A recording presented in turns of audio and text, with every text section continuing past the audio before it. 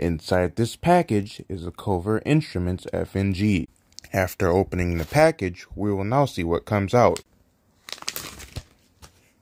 This is the package. You can see the Covert Instruments. This is what was inside the package. You can see it comes with a set of picks, lock, keys, QR code, and the bag. In preparation for the next part, there's a plastic sheath over these tools that I am struggling with. After using a flat-headed screwdriver, these are the tools. You can see their tips. Okay, that sounded gay. Overall, the tips are slightly springy, and the shaft is very rigid. This should help you with your picking endeavors, and whatever else you might decide to use it with. This is my first YouTube short, so I hope you didn't get bored, and remember, Covert Instruments.